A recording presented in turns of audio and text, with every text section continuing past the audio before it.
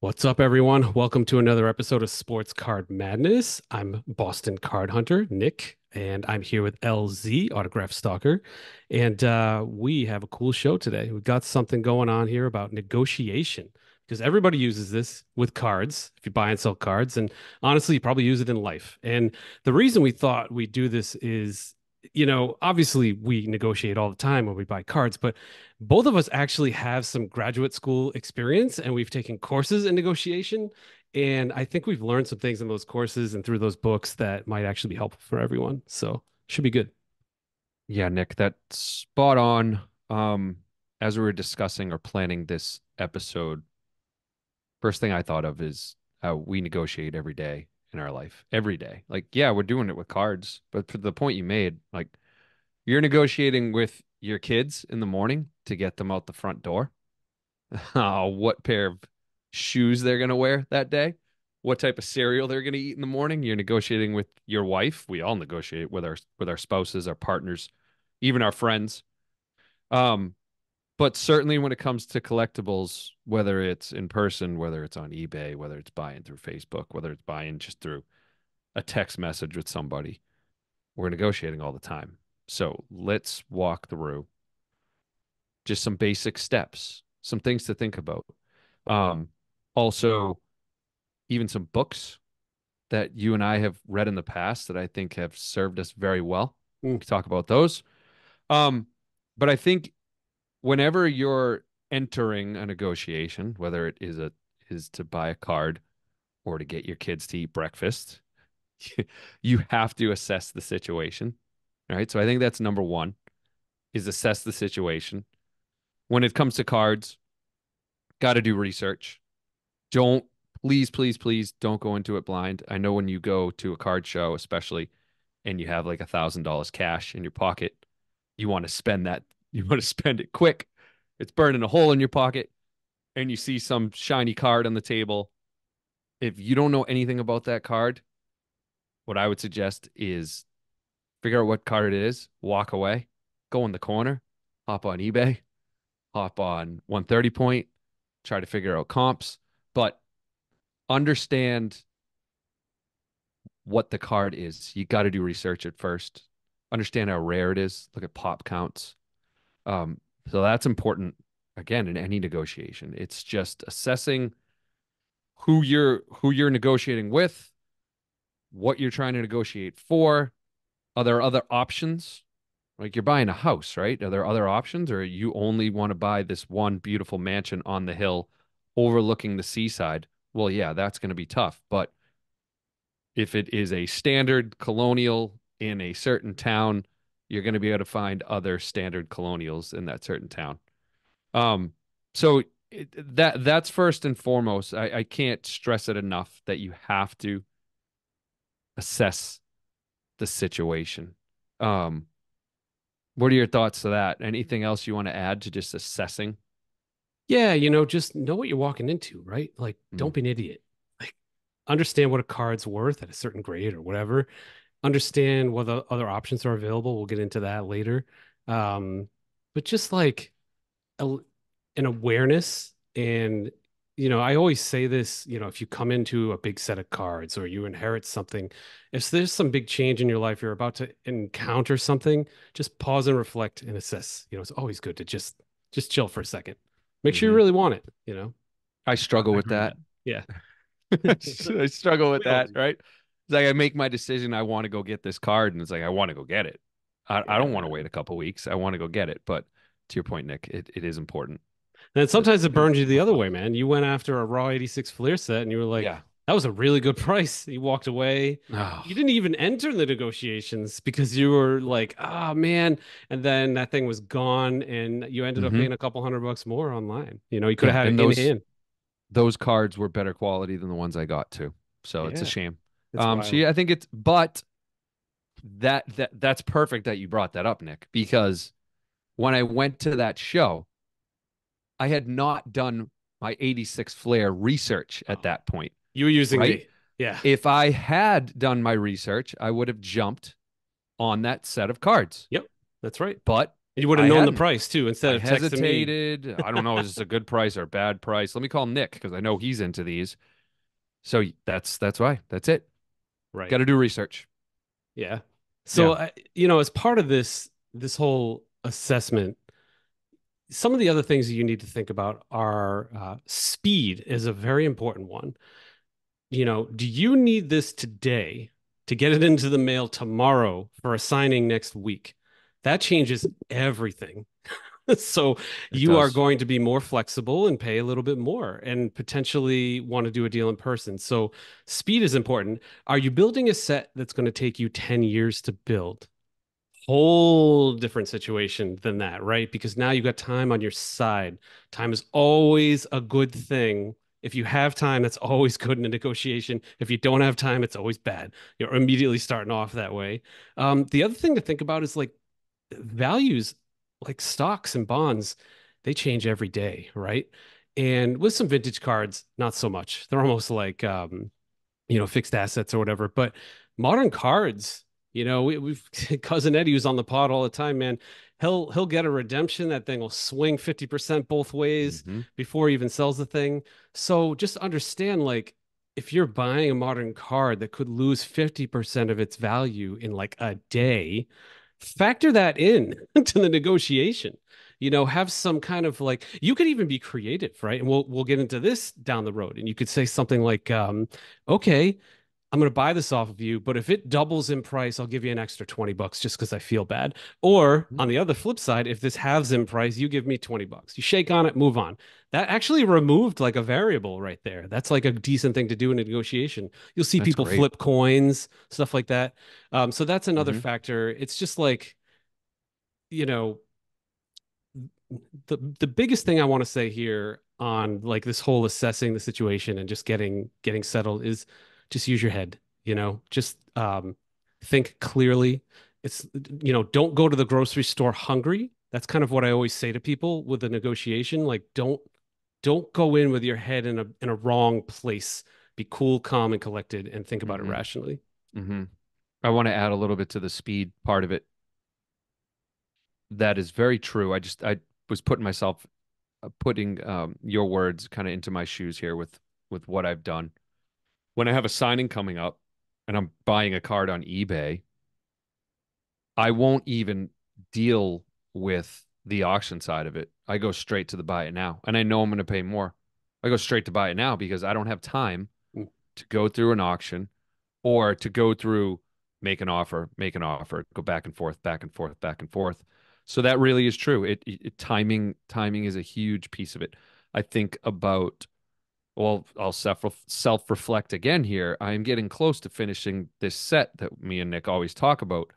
And now I'm getting like a little itchy trigger here where I'm so close that part of me feels like I'm willing to like overpay for some of these cards because I just want to finish it, right? So I want to overpay for it. So to your point around understanding this set that I'm trying to complete, I have to be realistic. Like, am I really gonna finish this set in the next month? Or is this a set that honestly, like these last five cards are gonna really take me 2 years? And if that's the case, why do I want to overpay for to check off one card to instead of five cards left, it's four cards left? It's like, no, I'm no. doing I'm doing this with you right now, man. You're trying to Yeah. overpay for some Yeah. Norm Well, let's Nixon not card. hey, come on, let's not share everything with everybody. Yeah. But I am. Well, I don't know. I mean, I think And I'm like, eventually man, just relax. He's gonna do a public signing yeah, for $30 tomorrow. you will. I have to relax. I get it. But I think we've all been there before where you just have this kind of rush of I want to get it done. But let's flip that on its head. It's important for all right, you want to assess the situation. You also want to understand kind of the speed, how quickly you need to get this done, but also flip it on its head and try to understand the seller or the buyer, it depends what side you're on, but the other side, what they're dealing with.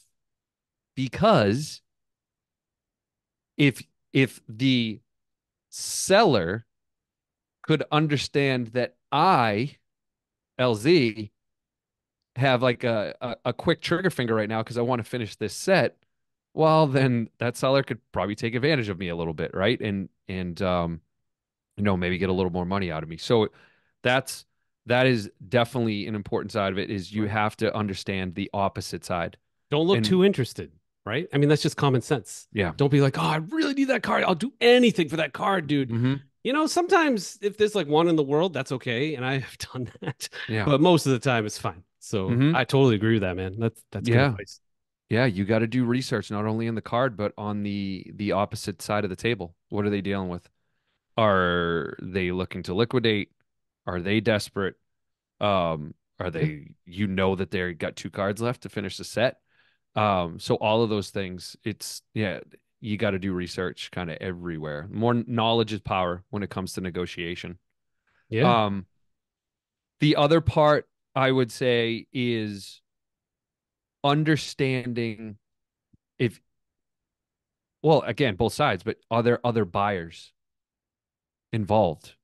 Because if there is, then you need to get a little more creative with how you're going to get this deal done. If you know that there are four people gunning for this card, um, you don't necessarily have to overpay No, everybody. What you need to do is you need to establish a relationship with the seller. exactly. I Exactly. will, I think I brought this up very, very, very, very early on in the podcast around I've had the opportunity to buy a few homes in my lifetime, and we have never been the high bidder in either of our homes. But we wrote a nice handwritten letter to the sellers, gave them a sense of who we were, um, understood a little bit about who they were, like whether they were family people, if they raised their family in this house, and that's what we wanted to do with my wife and our two kids. Um, so that is just that's really important. And then it could help out. So when you're buying a card and you know that there are other buyers, understand what that seller's into, like what type of person they are, what their values are. Um, if you go in there and like, yeah, I want to buy this, and then try to flip it in 2 weeks, that's probably going to scare the seller away. Which just If might this just piss them seller, off. It might yeah, piss them off. exactly, it's going to piss them off. Yeah, especially if you have just a reputation of doing that, right? That's not going to help you in some scenarios. Um, But if this is like an old school vintage collector who's had this set for 20 years, you want to get across to that seller that you plan to hold on to this card for another 20 years. Yeah. Pass it down to your children. You need it to complete this huge set that you've been working on for 5 years. That goes a long way as well. You know what's huge there, man? Adam, the real guy, 27, who has his own podcast, he was on with us. He had some very interesting advice here. This goes along with this. So if you're actually making an offer to someone like that, you should just know your price that you're going to pay. Like if you really want this particular card that's pretty rare so badly, you don't go to Adam, who's got an insane collection, and say, "Hey, what would you like sell that for?" and like do a dance and mess around. Nope. You say, "Hey, this is what it's worth. I'm willing to pay this. No BS." And it's really on him to consider whether even to do it with you. So take that like obstacle out of the way. Make it easy. Be like, I'll give you this for that whenever it works for Hmm. you, you know? Hmm. Yep. Yeah. Um, I do want to touch on, I'm just trying to almost, the audience probably knows I try to like to go in like chronological order, right? So you've assessed the situation, you know the type of card that you want, you understand what the value should be, you understand how quickly you need it, how quickly maybe you need to move on it. You also understand the buyer as well, maybe what's going on in their world. Now you're actually gonna sit down and negotiate with this seller. And there are a few tactics in this space that I think Nick and I can elaborate a bit on, and some of them come from just great books. Um, I think first one is The Black Swan. There was a great movie done, Natalie Portman, I don't know, probably 10 years ago, 15 years ago now, probably. But that is a famous book. And in there, uh, there's whole situations in that movie, but there's also this famous book called The Black Swan Effect, which is like you can't foresee something wild happening. So therefore, you just need to be prepared for it, that it might happen. Like the stock market crashing. Like, yeah, some financial analysts were able to figure that out. Or maybe like we go to war. Like some of these things, like A you pandemic. just don't. A pandemic, perfect example, right? So that could also be a major curveball that gets thrown into the situation. Say the seller's like going through a divorce, like this Yep. black swan event happens.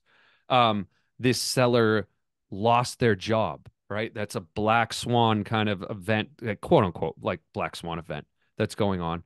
It's important for you to know about those if you can, and that's why it's important to establish a relationship if you can with these people. It's Um, magic if you can figure it out.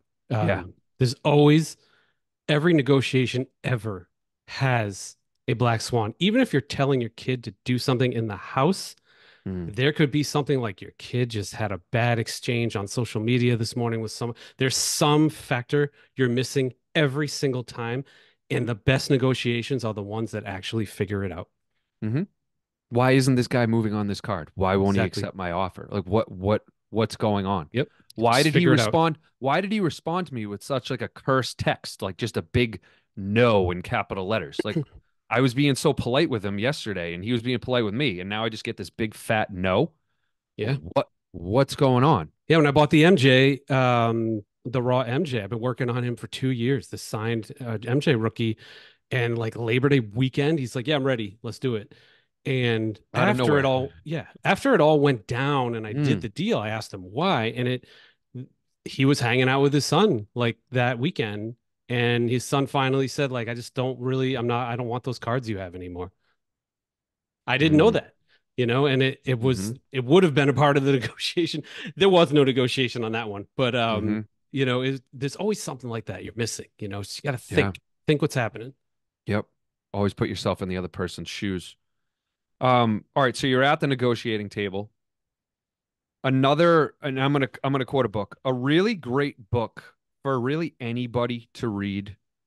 It's called Never Split the Difference, and it is a fantastic book that is written by a hostage negotiator. Okay, It's um, awesome. It's a great like book. uh, yeah, government agencies. I think he worked for like was it NYPD? Like worked He for worked like for the FBI and FBI. the Yeah, NYPD yeah, and yeah. NYPD, and he just it's these incredible stories about. Movies are created around this stuff, right? So it's just a good read in general, and he has some great tips in there. And one of the tips that has always stuck with me is something called mirroring. When you're negotiating with somebody, and it's gonna feel awkward at first, but over time it almost just becomes natural and then it doesn't feel sleazy. Like it actually is probably going to feel a little sleazy in a way at first when you do this, but then it's just going to be part of your DNA. Some of you may even Is be doing it without realizing it. Yeah, Some people have this as a natural talent. So, right, but right. Um, and what it is all right. So let's say you're standing in front of somebody and you're at the card table, right? They're on one side, you're on the other, and they're the seller, you're the buyer, and this particular seller has his arms crossed. Okay. You may want to consider, even though maybe you're not the type to cross your arms, is just mirror his or her body language. Go ahead and cross your arms as well. Maybe the seller is leaning over the table and actually getting a little more intimate with you and a little closer than you're used to. post You talker.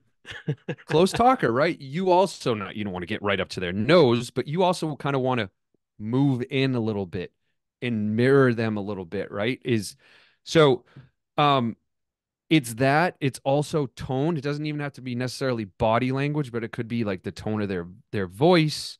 Um, that could be a piece as well. Mhm. Um, That's the easiest one. So the easiest one to understand, if this is like confusing to you, just picture somebody who's just barking like a frat boy on the other side of the table, just like really big personality, right? And then picture somebody else who's very timid and quiet and shut down, right? mhm. Um, a talking style is going to work differently for each of those people. Yep, And it is. therefore, a negotiation style will work differently. It's gonna turn somebody right off, right? That quiet talker. It's gonna turn them off. Uh, there is Well, before I get there, I was going to say there's actually a flip side to this, but I don't want to go to the flip side to that yet because this is like almost if things are breaking down. But let's say things are still going okay. You can also do this not in person, but you can do it over text. If you're texting back and forth with a seller on a deal and you can just get a sense of their language is like a bit more upbeat. Like maybe they're real friendly, like, hey, how you doing? How was your weekend? Ba ba ba ba. You don't just want to like go in and say, like, I'll give you $100 for that card, right? Oh, my weekend was good. How was your weekend? What'd you do with the kids? Right? It's just kind of, but you might get sellers that are like, what do Yeah. you want to do with this deal? All right, these people are very I'm kind of matter actually of like fact. that. I'm a no BS type of person. I don't Are you? like the how's the weather stuff.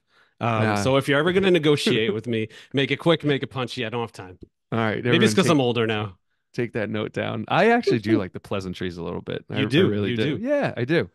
Um, all right. So that all of everything that me and Nick have just said, let's say in the last like 3 minutes, is all part of this book. It's a great book. Yeah. I'm not getting any royalties for this thing. It's just a fantastic book. So go out, read it. It's called Never Split the Difference. Um, I want to do one more thing, Nick, is the opposite of that. If things are breaking down, if you maybe the negotiating is not going the direction you want, and this particular person has a very like loud tone voice, and he's getting mad at you for something, you can actually do the opposite of what that person is doing and slow things down Hmm. very much. If they are going a mile a minute, you go down. And the author of the book actually calls it like the late night DJ voice. Yeah.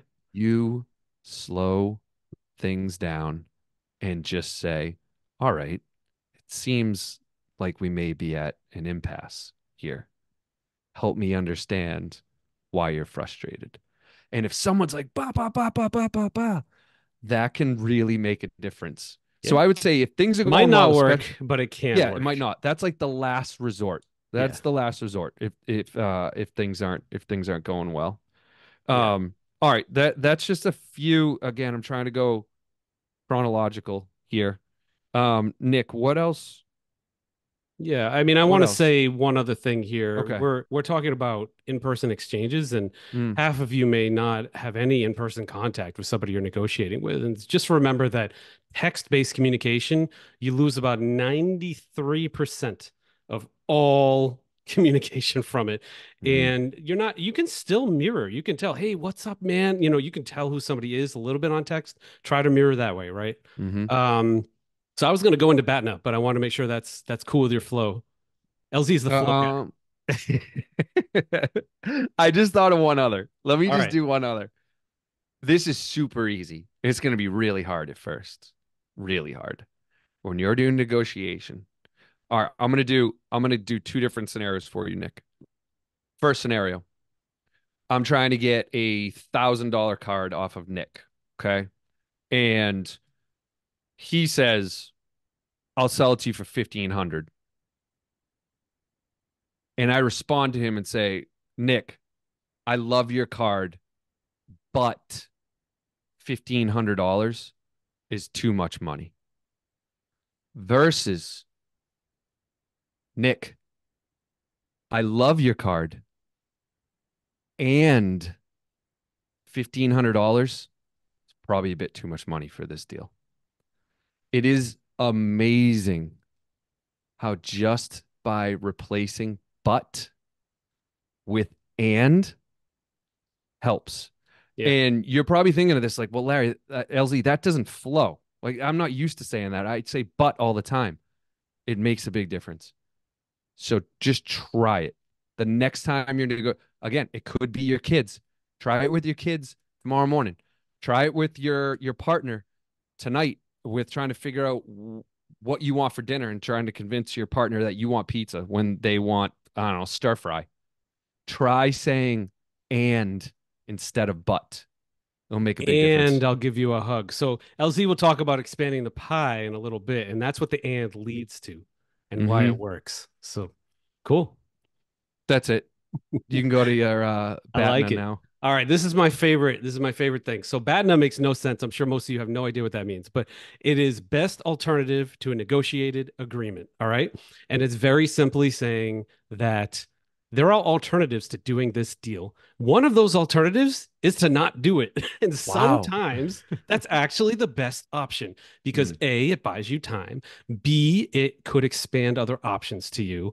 And C, it also gives you a little bit of power and puts you in the driver's seat. Like you have the power to enter and leave this negotiation as you see fit. You're not tractor beamed in there, you're not stuck.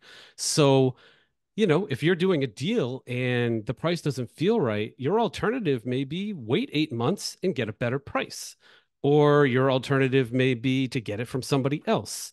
If it's a one of one, your alternative, just walk away and get one of the other hmm 2,000 one of ones. Zing. So I think like that's important to understand in the very beginning before you enter the negotiation, like what is your best alternative before you even walk into it. So if you do walk away, what are your other two or three options? Just have them ready. Like I've gone into stuff saying, "Hey, I'm about to do a deal, but if I don't, are you cool with this?" hmm Boom, my BATNA is set up, man. I literally have one. Now I'm gonna go in and I'm so prepared. If it's just math at that point. And it's like the math doesn't work. Oh well. Then Yeah. you walk away. So just like not doing the deal is always an option, guys. Like you are Hmm. allowed to abort a deal at any Hmm. time for any reason. 9 out of 10 times, in my experience, the card's still there in a few weeks, even if they say Yeah. it's not going to be. Hmm. Um, would you figure out your Batna before you go to the card show then? Is that where you think you Yeah, should do it? of Yeah. course. Yeah. Yeah, you Yeah. definitely need to like understand, your flexibility Hmm. and the other fish in the sea. Yep. Yep. Okay. Very good. Nick teased um kind of how do you it's something, just expanding your pie to get a deal done. This is simply, all right, maybe you're at an impasse. You can't get this particular deal done, but nothing's ever dead, right? Nick said you can wait a couple weeks, you can wait a month, you can come back to them, or you can figure out, again, this is through research with the seller or the buyer, um, what else they might be interested in. Can you expand this deal to get it done? Yeah. The I've done example I'll this so give many is times.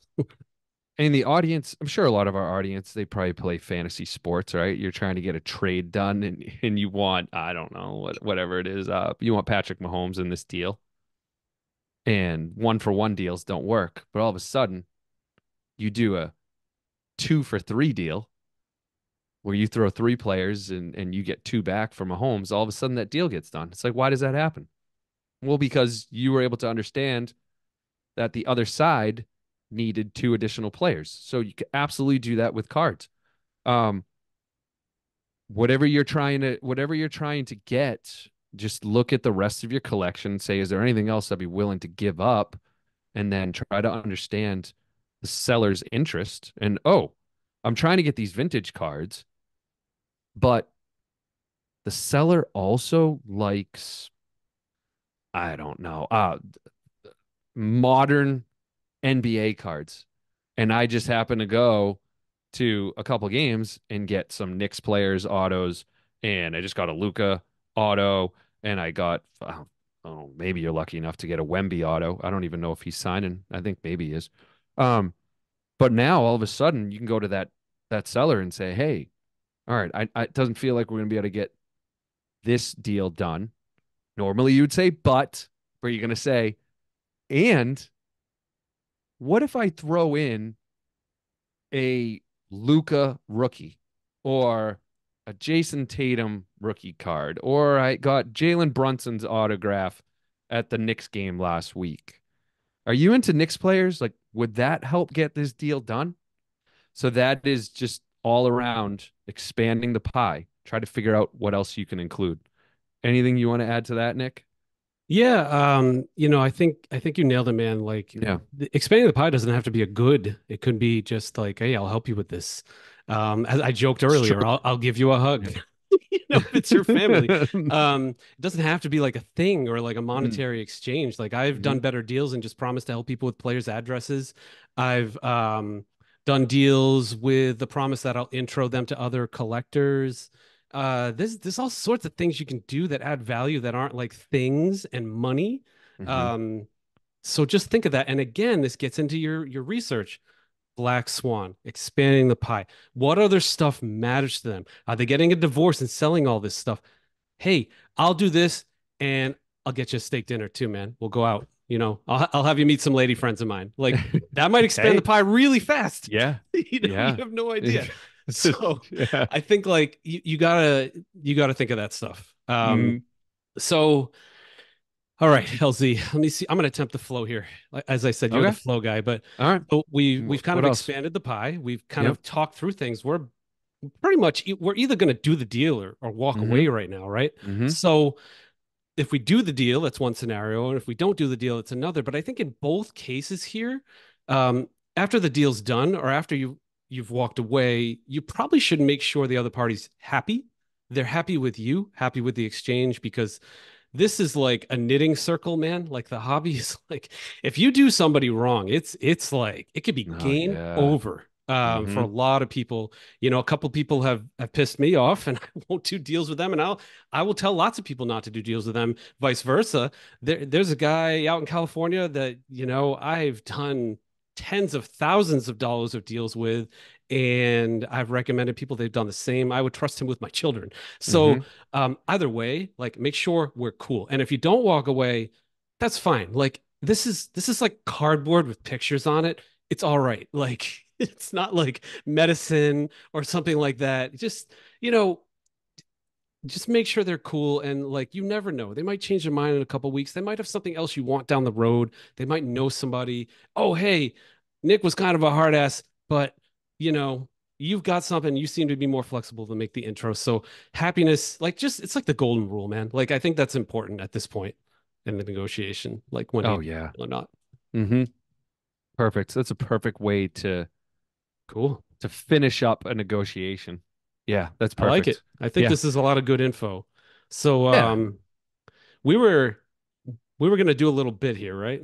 We Yeah. got some feedback from the audience. They wanted us to lighten up and have some fun. So Elsie and Oh, I, we always have fun, Nick. yeah, we But always have fun. yeah. But No. we're going to do best nego this is part of like help for the audience, right? So Yeah. there's a lot of good movies that feature Research. negotiation, and I think Mm-hmm. that will help you. So LZ and I are going to do a quick draft of our favorite negotiation movies. Are we doing three each? Let's do three each, and All cue right. draft music. I don't know any draft music, but I'm trying to think of some draft I'll music have the right now. producer add But something. yeah, we'll add some draft All right, music. who's got first pick? Uh, I'm gonna give you I'm gonna give you first pick, but it's a snake draft, Nick. So I get to go two in a row All right. That's after your cool. That's first. cool. So this will be pretty rapid fire here. All Yeah. right, my first pick. I had to look up the name of this, but for the audience, it's called Glengarry Ross. But what I would recommend you do is literally Google Alec Baldwin Coffee is for Closers. Watch that 10-minute scene. Oh, It's so good. beautiful. It's Mm. sales, negotiation, everything all wrapped in one. That's my number one pick. Amazing movie. It was actually a play turned into a movie. Yeah, that was what are they selling in that movie again, Nick? They're Do you remember selling like what are vacation they? stuff. It's like Was it? Oh, it was like timeshares or exactly. Yeah, something, it's or just timeshares on index yeah, cards. Yeah. yeah. I highly recommend that movie if you haven't seen it. It is like it's just the bomb when it comes to negotiations and sales, and great actors in it too, like The best. uh Chino, uh Ed Harris. Baldwin. Ed Harris, Jack Lemmon Kevin is in it. Spacey. Like, yeah, Kevin Spacey. It's It loaded. it's loaded. Yeah, I will say that there are definitely some dry parts to it, but I think when going into that movie, this is not going it's to be great. like a Marvel Endgame. It's not that type of movie, Just but sit it down and is watch. It's great. very well written. Yeah, that was going to be my number one. So that doesn't All right, you really. get the second and third I picks. knew you were Let's going hear to. them. Okay, second, the second one that well, second pick. I'm going to go with The Wolf of Wall Street.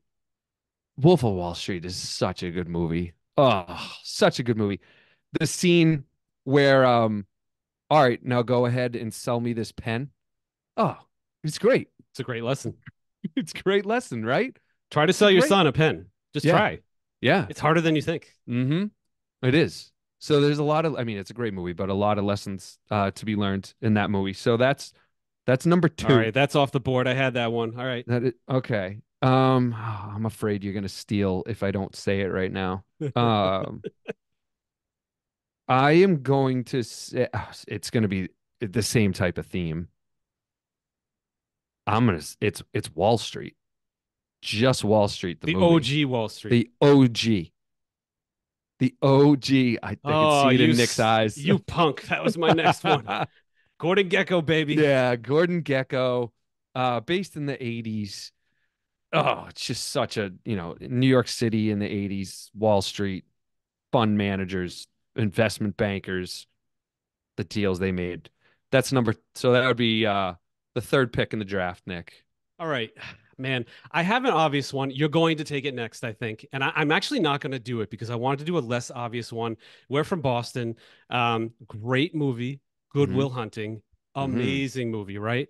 Watch that scene in the courtroom when Matt Damon, for the 17th time, out negotiates an opposing lawyer and a judge and gets off from like beating somebody up in the street, the things he quoted. So that is a negotiation that obviously he had a special brain, but it's a lesson that you can just be ultra prepared for a situation and talk your way out of it or into it. And it should apply to cards. So Good Will Hunting, there you go. Okay. All right. So that was well, you get two in a row now. So you can Oh, choose that last one that you oh, wanted to do. this is great. So you're going to close it out. Snake draft. Boiler room, baby. Boiler room. Ugh. Ah, that's a good one. Oh man. Yeah. It's Yeah. just like a ragtag, bunch of guys like just getting good at their craft and like Hmm. just being sneaky with with like negotiating just oh man, it's great. Just check it out. I almost Yeah. don't even want to steal the thunder of it because like just by describing it is like a Hmm. spoiler for the movie. So Hmm. Boiler Room, that's my last pick. All right. So my last one is actually going to be really off the wall. I'm gonna share with some of the other ones I thought of, but I'm not gonna go with it. All right. I thought of Captain Phillips, um, with what's his name, um, Forrest Gump. Forrest Oh, Gump. Tom Hanks. Yeah. Tom Hanks. Great one. There's also the one called The Negotiator, another great one. But I'm gonna go with a random one, and it just popped in my head. The movie Whiplash, about a jazz drummer and his crazy, crazy teacher. Okay. The lesson learned around that is at the end of the movie. Oh, this is probably going to be a spoiler alert. So block your ears if you haven't seen the movie yet, but I highly recommend it. The teacher, they have this big falling out between the drummer, the student, and the teacher, and it's really bad. And they both are screwing each other over throughout the whole movie. But at the end, the teacher understands the student and what drives him. And because of that, he screws him over one last time, and it is epic. So the lesson learned around that is just know the other side of the table. Just know the other side of the table. So it's not a negotiation movie, but there's a lot of like understanding. I know that how this drives this person.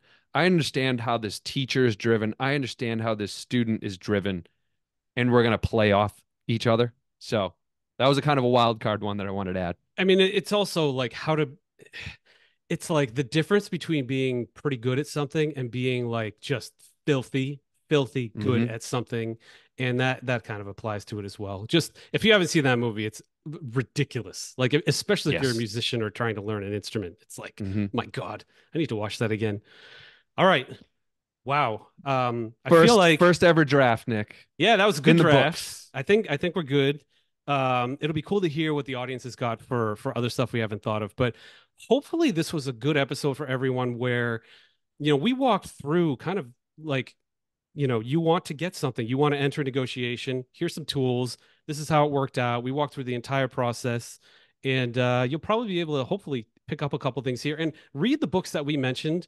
Um, there's another one. I'll put it in the show notes. I'm thinking of it's getting past no or getting to yes or something like that. It slipped my brain for now, but I promise I'll put that in the show notes along with the other stuff we mentioned as well. What Um, is Nick? What is the book around uh based off of The Secret that we read? Napoleon Hill.